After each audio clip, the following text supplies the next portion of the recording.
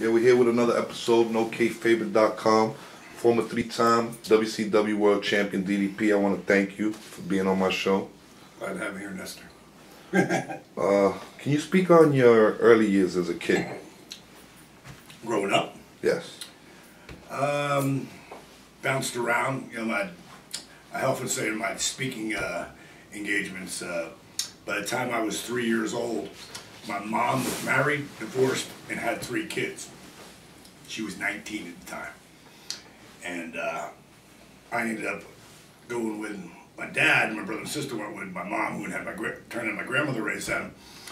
And my dad was a cool guy, but you know, full of testosterone and full of party, so I ended up bouncing around from one family to another like a pinball. When I was 8 years old, I finally landed with my grandmother, because my old man was going down to Florida to try to, you know, with his new wife, who was my mom for a while there. She was pretty cool. She was very cool. She helped raise me, and he went down to Florida, and I moved in sort of with my brother and sister, who I hadn't really known. And I was a hellion, you know. I drove with a buddy of mine named Jimbo today, and I kept explaining to him, no, get in this lane, get out of the sheep lane, get over here. Yeah, but we can't cross over there. I'm like, in my second grade teacher, I'll never forget Kimberly, my wife, we were married at. We were going through my book, and we got old report cards that they had found. And my second grade teacher wrote on the bottom, Paige doesn't think the rules apply to him. Well, sounds like a kid to me. All right. Well, I read about everything that you just said. Most thing that stands out to me is that you didn't grow up with your mom. So, well, why didn't you grow up with her? Why did she leave y'all? well, she wasn't that she left. She had to make her money, you know. Yeah. My dad, like I said, he was a partier, and he enjoyed going out and having a cocktail after work, and he was a hard worker, but he partied a lot, you know. And my mom had to pay the bills, so my grandmother raised us, but she come down on the weekends. It was funny because coming up in here into New York, I mean, it's exactly the way we came in on the tunnel, because your 12th birthday, you got to go to New York or whatever. So I had to spend time with her, and she's like my big sister, you know, still today. You know, she's awesome, man. She's cool. We had an awesome relationship. That's cool. I was just wondering if you know had a relationship with to this day, you know. Did your pop stay in touch with you after he left you with your grandma? No, not at all. From you know, he would call, and this is where it really pisses me off still to this day, when someone says they're going to call me and they don't call me back, or you know, and I do it too, but it's because I'm crazy busy. But everyone who calls me, at some point, I'm going to call you back. You know, no, not for none. I've dealt with a lot of wrestlers, and a lot of them, you know, they get back to you later. Right. And you was one dude that I call. Every time I call, you picked up. You know, every single time. And if I can't talk, then I will call back. You know, because it's a thing that's with me.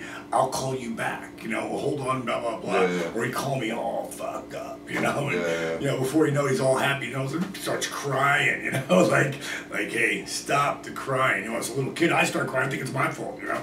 But you know, as life went on and we ended up getting, you know, older, and we were spending some real time together, you know, because my old man tried to fix it, you know, to a certain degree. He made a lot of bad decisions, but he's got a real good heart. He's just a real partier, you know. And you know, I'd be like, stop fucking crying. You can't do that when you're out with my boys, you know, because it's very emotional, and I understand where it comes from, but you know, it only floats so far with me. I hear you.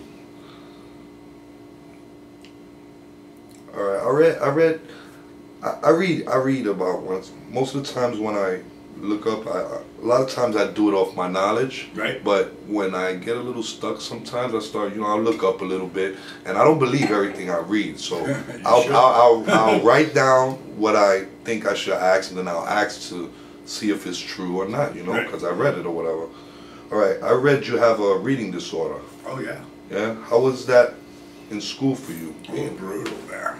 You know, with when you've got ADD and dyslexia, and I didn't know, I just thought I couldn't read. I mean, there was no such thing when I was a kid, man. There was no such thing as ADD or dyslexia. And I just thought we were stupid, but I knew I wasn't stupid because I could make a lot of things happen around me. And, you know, when you can't read, you listen, you know, and you really pay attention. Some of the greatest, you know, performers of our day, Muhammad Ali, Jay Leno. Those are just the two top guys with crazy work ethics that got around. I mean, Ali being one of the greatest orators of our time, as far as I'm concerned, anyway. But you know, a lot of people say, God, your vocabulary and the way you carry on a conversation, it's very articulate. Well, I learned that by listening to people who really sound, okay, that guy knows what he's talking about. And if you say a word, I don't know what it is, I'm not gonna have a problem going, so what does that mean? Yeah. You know, tell me. I do the same thing. You know, because that's how you learn. That's how you learn, And when I went to 30 years old, I'll never forget giving one of my guys, one of my closest buddies, his name is Smokey, and he wrote my first book with me. And I can remember me handing him like the sign for the nightclub, you know, because we'd always have the different, you know, what's coming up, hot legs contest, whatever. Yeah. And when I gave the note, he looks at me and goes, what functional literate wrote this? I said, me. I can't read, so stay close to it. Because these always words in music, you know. But when I was 30, I was like, fuck, I gotta take control of this shit, you know. So I started practicing reading, and I read Lee Iacocca's first book, which I found him really inspirational, and it grabbed me. So I set a goal for myself. I'm gonna read 1 page a day. Really? I'm gonna read this fucking book. Wow. I never read a book. That's good, man. And I read it. I read a page every day. Sometimes I'd read 2, but I'd have to go back and read it again. Sometimes I'd have to go back and read that page before. And I'd read chapters or whatever, and I'll still, like, I haven't read this in a while, so I'll go back and just, and I can skim pretty good now. But I actually went to a learning, it's called the Eris Center in Hollywood. And about 6 years ago, since now it's 2012 for time's sake, about 2006, 2005, I went to, I'd actually had a surfing accident with this guy. I dropped in on him, and I didn't know. And dropped in means you're surfing on a wave, and then this guy's coming down, and you drop in on him. And I didn't know, because I cut and took off, and I never saw him behind me, and he came from behind me and sort of like pushed me and scared me, because I was, who grabs you in the water when you're on a board, you know? And we both flipped over, and he ended up getting gashed and almost got in a fight. But we ended up becoming really good friends. His name is Billy, and at one point he was telling me about it. You're dyslexic. Hey, I am too. You got to meet this woman, Ruth. Back then she was 85. She said I took home more homework than any student she'd ever had. I went twice a week, every week for like 4 months. How old were you? 40. Wow. 49. That's crazy.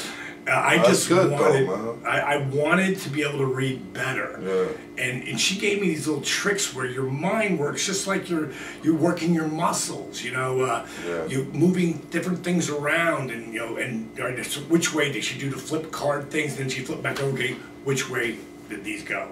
And it's just like you use muscles in your mind. I'm thinking, little kids who can't read should be doing these exercises, not going A, B, C, D. You know, they should be friggin', because that's just memorization. They need to start to trigger their mind, and it really helped me a lot. How long did you do it?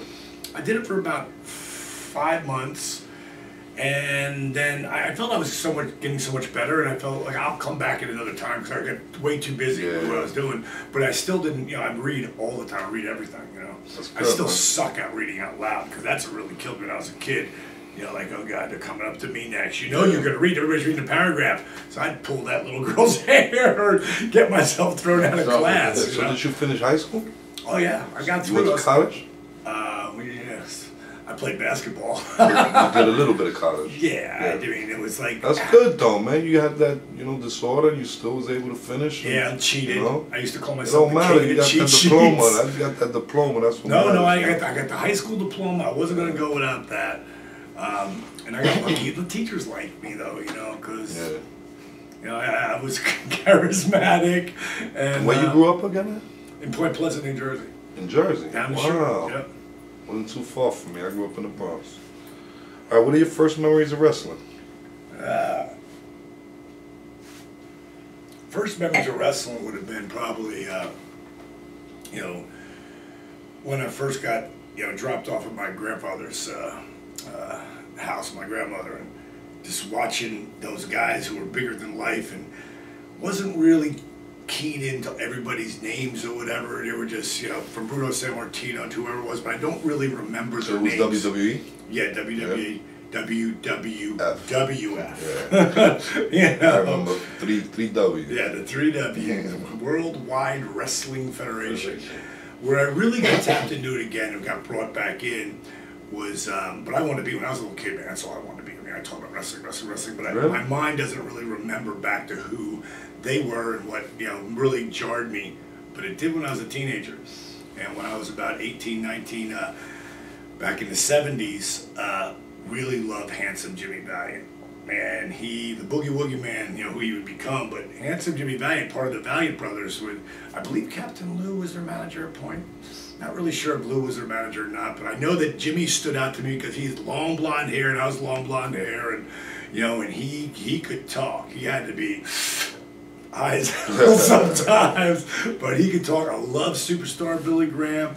You know, I was just starting to get to see Dusty Rhodes would come up through there, and I love the guys with the bigger-than-life characters, but I love Classy Freddie Blassie and Captain Lou Albano. One of my favorite moments between, and I'll never forget it, it's like it was yesterday, watching McMahon and Albano go back and forth, and, you know, Vince was much more of a stooge character back then, you know, and I remember him saying, Albano saying something about anyone over 300 pounds is a fat slob, and McMahon looks at me and goes, but Mr. Albano, isn't it true you're 317 pounds? And he goes, a very trim 317.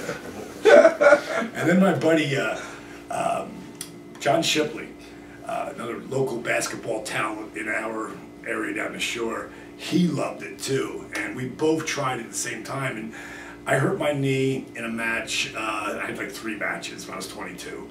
And so I actually went to do it. You know, I went to Jersey City and trained with a guy named Tito Torres.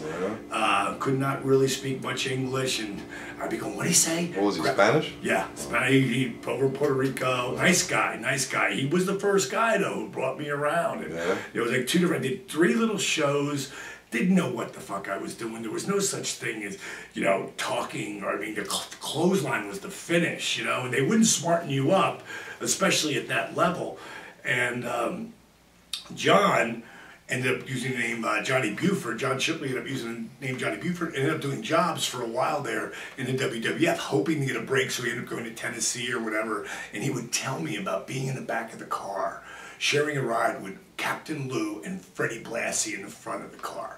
And I was just so, oh my God, you got to ride with those guys. You know, it was just hearing his stories was magic. And then later on, you know, meeting them was the bomb, It's man. funny you say that, because I told you I did the Tito Santana interview, and when I did it, they had me in the locker room, and so I'm conducting the interview, and behind me is Ted DiBiase, Coco Beware, Nasty Boy, and I'm sitting there thinking, like, I'm in the locker room with these guys. Right.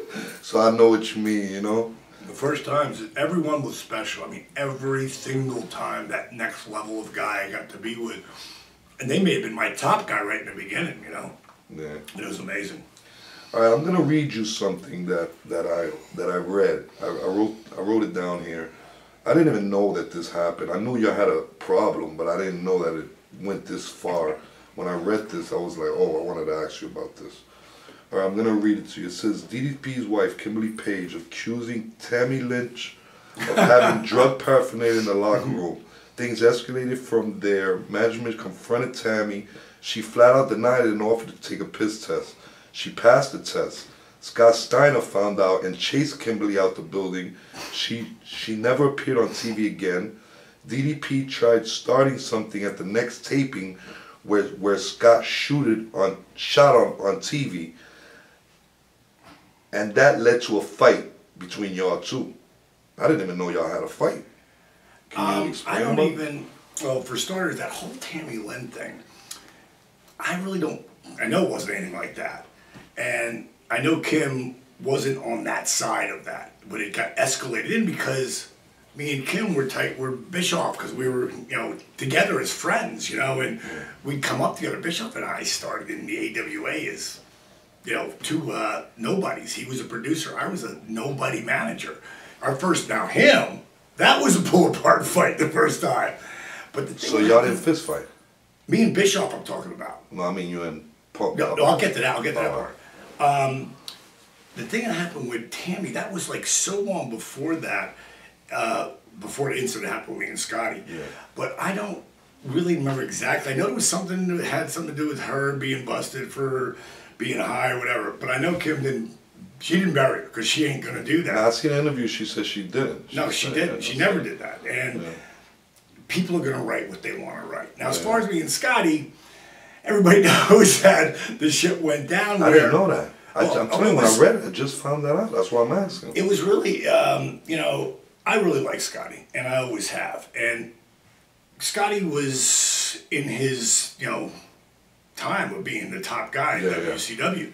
And there was heat over an incident that happened between me and him, and I didn't go and I should have went and said, "Hey, Scotty, let's talk about this." But I didn't because I was irritated and I was just breathing through it. And he went on TV, the same way he would bust balls on Flair, he did on me. Yeah. And I figured, fuck, he ain't gonna respect. Oh yeah, he did. And, I'm gonna look it up. It's on YouTube. Yeah, he cut a pretty good promo on me. It was like he busted Flair's balls, but he busted mine. Basically, called me a cunt. Yeah. So I know if I don't go there and fucking what the fuck, hey, fuck you, I'm not, you know, right in his face. I'm done. Yeah. And it was really surreal because when Scotty went, fuck you, when we landed, it was like 20 feet away. And when I was like, oh my God. It was like so many surreal moments happened over that period. I know what you mean. You know, but, you know, I've got Scotty in the front face lock, and I'm trying to, you know, like, holy shit, I've got him. How'd that happen? Because he put his head down and drove me, you know. Yeah. And then it got to the point where, you know, they came, they separated us, and what happened was Scotty has a freaking long nail, and he had went to, you know, when we went down on the ground, he got his hand around, and I'm thinking, fuck, is he trying to take my eye out? And he was. Yeah. Wow. Yeah, it was heavy. But when we got up, boom, was a pull part, and I didn't even know it was bleeding. Yeah. It was all from the you know, the what you call it. And what ended up coming out of that is, of course, you know, we left, you know, friggin', because there was like, no, you gotta go. We gotta like, calm this situation down. Yeah. And then after that, me and Scotty ended up fucking, when you finally let your shit go, and there's been so much shit written on the fucking internet or blah, blah, blah. I don't give a fuck. All I know is that I have a good relationship with Steiner, and that's how I want to keep it. So y'all cool now? Oh, but that, after that incident, that's it was good. Like, when I came in, because we had to do the sit down with Eric, you know, after that point. When I walked in the door, and I had some scratches on my face and shit, you know. Yeah. Looks back and goes, you don't look so bad. And we just started laughing. You know? That's how friends do. Friends and, well, that's, fight, you know, man, and sometimes just got to blow off steam. And, you know, as far as I'm concerned, you know, like I said, you know, me and him go back to when I was the manager and helping him with promos, you know, and at the end, because it's just so funny, that promo came back to bite me in the ass. All right, do you think WCW exploited your wife and your marriage? I read they had Playboy magazine spread on Scott Hall, Kevin Nash, and Macho Man's hand as like an NWO angle or something like that. Yeah, it's one of those positive things. Now here's what happened. Here's behind the scenes. They're not doing anything with me.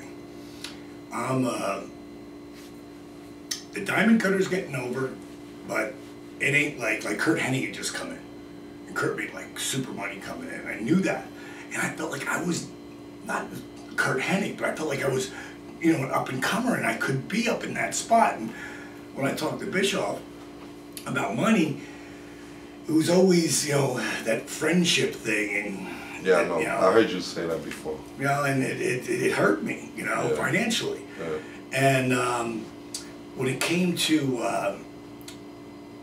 the whole Playboy thing, Kim had done Blondes, Brunettes, and Redheads, bunch of satellite Playboy stuff. She had done, I don't know, that's the one that sticks out of my head, and besides celebrity nudes. But she had done like 5 different layouts for Playboy. And she said to me one day, I talked to Cynthia Kay, she was the one who controlled all that, and she said, I talked to Cynthia, and she wants to put me and you in the celebrity nude section. Me? What do you mean me?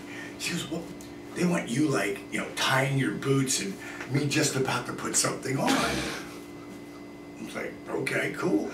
You know, so I go, let's shoot it. So we went and shot it. You did it? And they loved it so much, they said, will you come back? We want to shoot a full layout.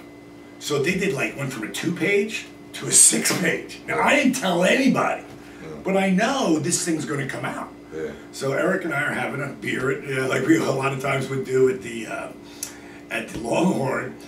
I go, hey, I think I better tell you, I got a layout in Playboy coming out. And he goes, you got a layout in Playboy? What are you talking about? He said, well, it's not really me, it's Kim. And I told him the situation. He goes, what? He goes, are you crazy? He goes, that you could lose your job over that. I go, well, it's not like you're doing anything with me anyway, bro. You have to ask permission, right? You know, it's like, hey, it's like, you know, always better to, instead of asking permission to say I'm sorry. Yeah. But, you know, I said, hey, if they fire me, maybe Vince will do something with it. So then, like, I guess a month or so went by, and then the thing comes out. And that's the #1 best-selling satellite issue ever. I want to say 96 or 97, whatever it was. It was right before I took off, so it had to be 96. It had to be 97 because we used it. Whenever it was. Next thing I know, Eric says, or maybe Sullivan, whoever said it to me, said, what about using that Playboy thing as the angle? I was like, really?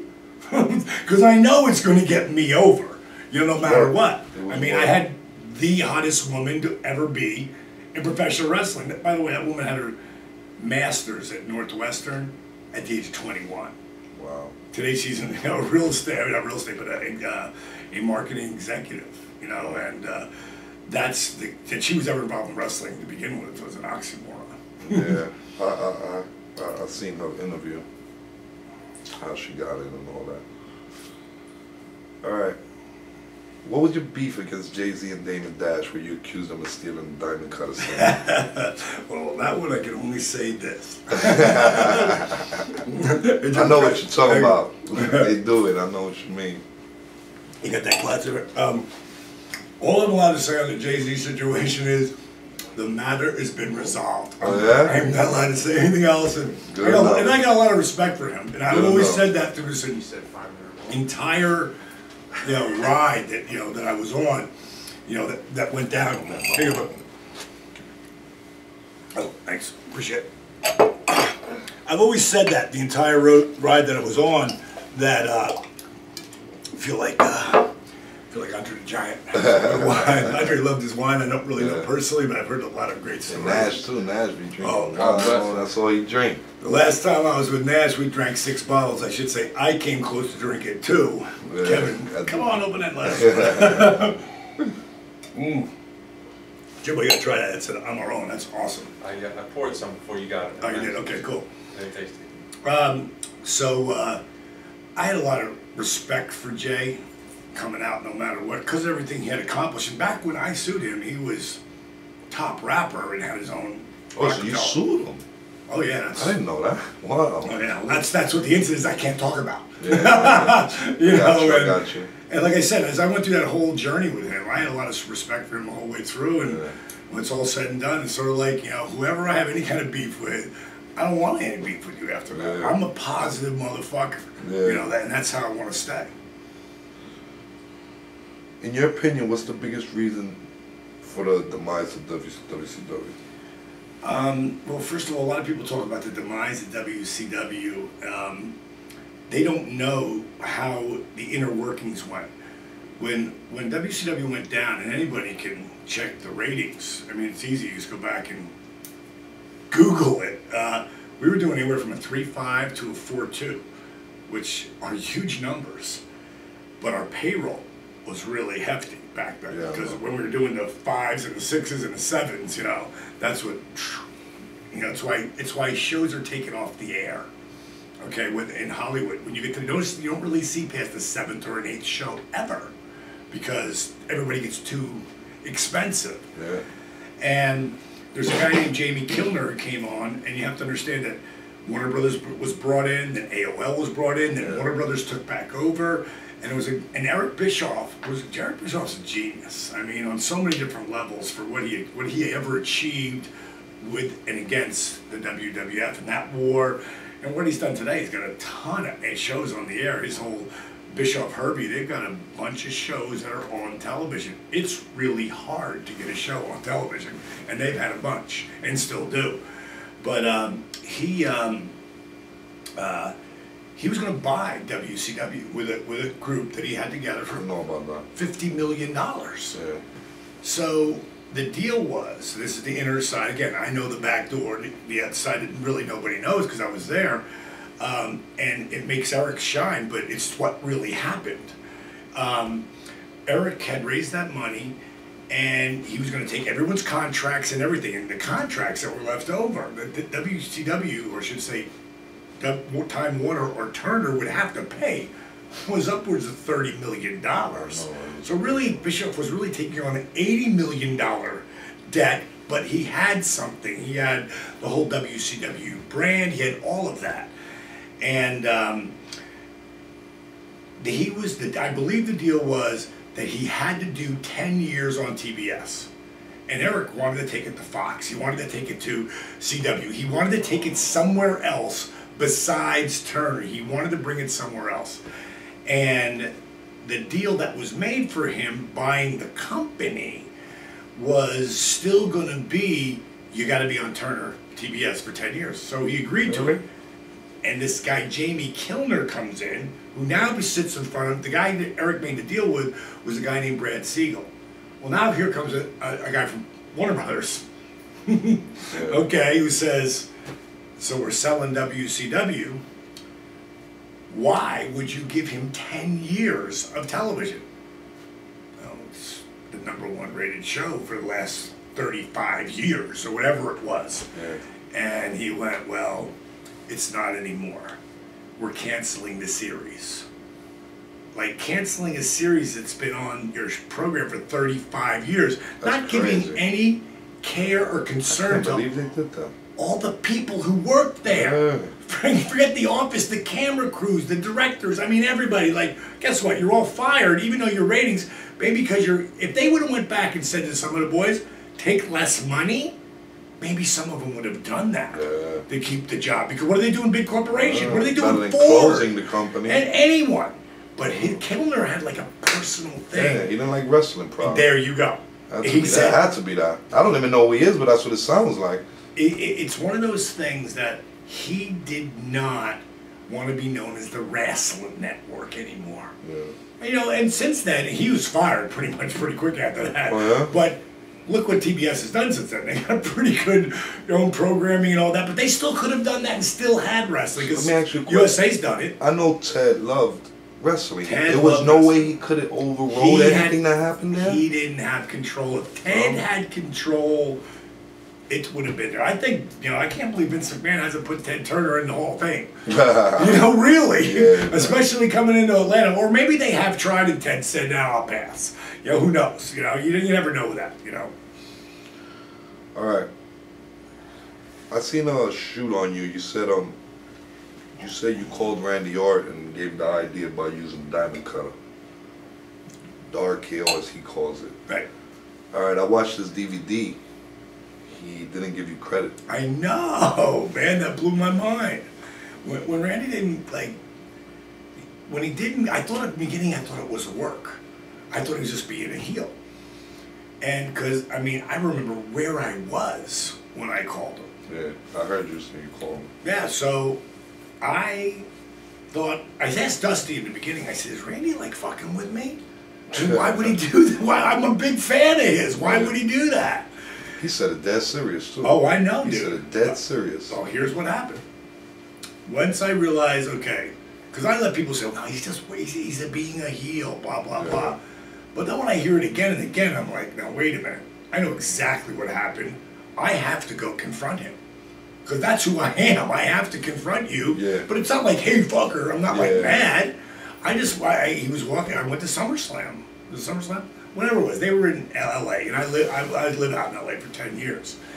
And Randy was coming and said, hey, Diamond. I go, hey, Randy, can I talk to you for a sec? He said, sure. I said, Randy, do I have heat with you? I went, no.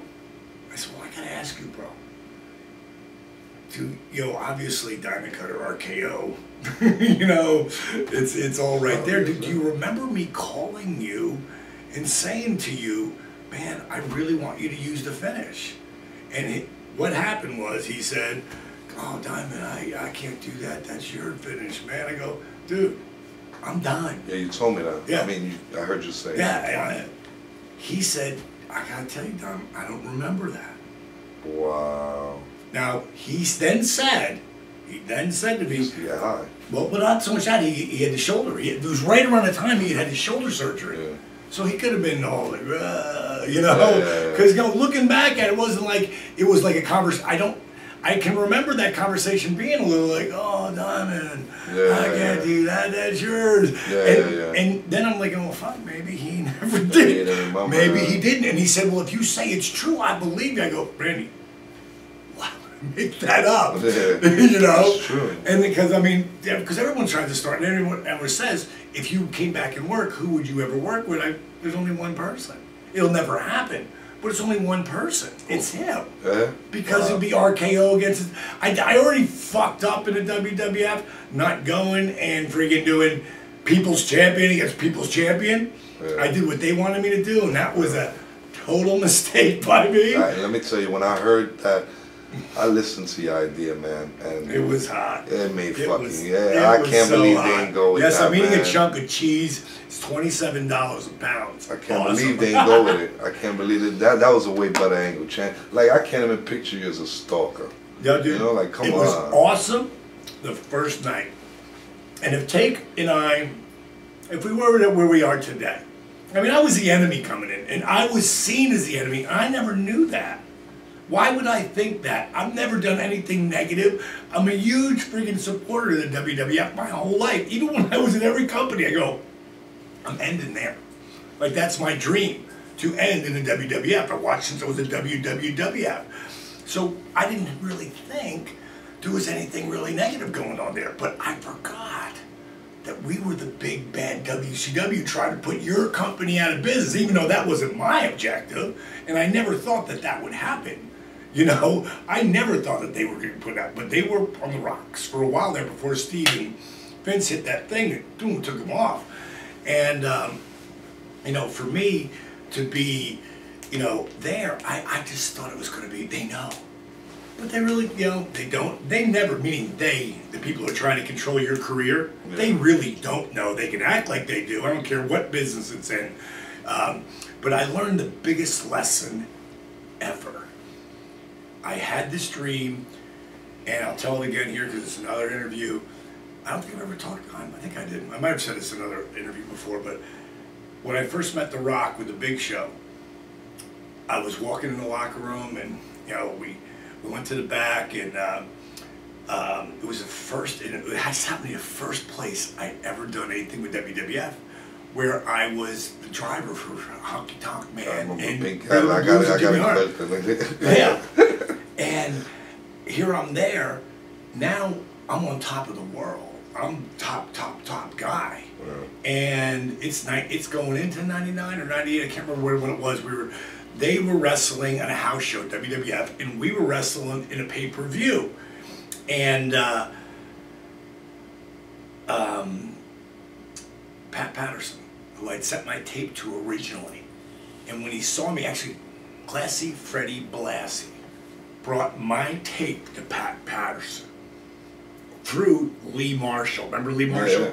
That's how I got him. Freddie, I was the biggest mark ever for Freddie Blassie. I mean, Diamond Dallas Plates, Classy Freddie Blassie. That's why those names are. You know, I'm trying to come as close as I can. You would have managed it. That would have been pretty. I never thought about that. That would have been a good combination. But I was trying to get a name as close to Classy Freddie Blassie as there isn't one. Yeah. But Diamond Dallas Page is, and you know, tribute to someone like Freddie. So when Freddie brought my tape to Pat, and Pat's like, "Hey, he looks great, good, good energy." But look at him. He's like 6'8". You know, as a manager, he's like Andre the Giant. So boom, I was dead. So now the beginning later, 5, 6, 8, 10 years later, 9 years later, probably 9 or 10 years later, to be with Pat Patterson getting off a plane, pulling our bags down in first class, and him saying to me, you know, Diamond, you really turned it on its ear, man. He goes, I'm so proud of you. He goes, what you accomplished in this business is amazing. And long story short, I said, Pat, you guys are wrestling tonight. Do you mind if I come by? We're off. He goes, sure, come by. Never thinking I'd come by. So I came by. They rushed me right up to the big show. Sweet, because that's the main person. That was a Cadillac? Well, no, this is I came by just for the show. This is getting off the plane with Pat Patterson. Okay. And then I went to the hotel and I said to Kim, I'm going to go see WWF tonight. So I went to the same building that I drove the pink Cadillac in, where I was in my first WrestleMania in. My only WrestleMania. Me and Undertaker, by the way, are undefeated. I want to point that out. I went to the show. I did the show. You want to take a little break here? Yeah. Yeah, we'll come back with it. Yeah.